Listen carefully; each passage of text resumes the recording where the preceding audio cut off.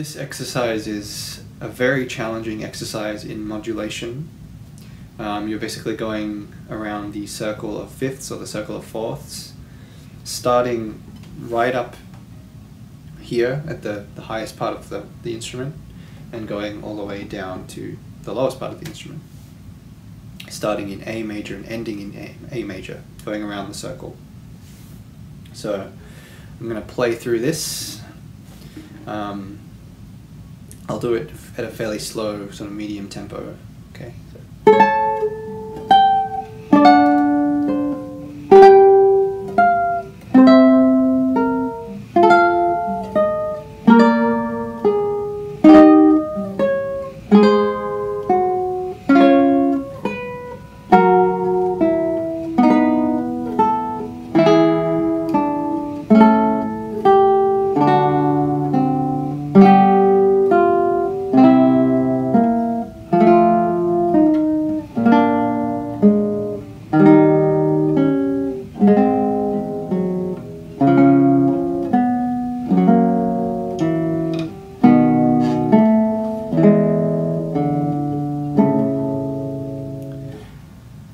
So it's a really great exercise for moving around the fretboard. I want to talk about what's happening just a little bit. So we're starting in A. We have an A chord. This shape you can play in the second position. And then we shift to the seventh. So G in this case. So A, B, C, D, E, F, G. So we have the seventh.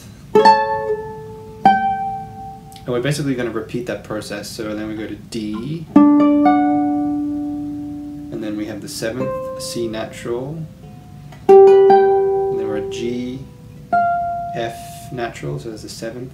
So we're going to C, and B flat is the seventh, F, the seventh, B flat, seventh, E flat, seventh, A flat, seventh, flat, which is, and then seventh, G flat, which is enharmonic with F sharp, seventh, so we're thinking now at F sharp, so we have F sharp here on the fourth string, B, seventh, E, seventh, A, seventh, D, seventh, G, seventh, C, seventh, F, seventh, B flat, seventh, E flat, seventh, A flat, seventh, D flat, seventh, G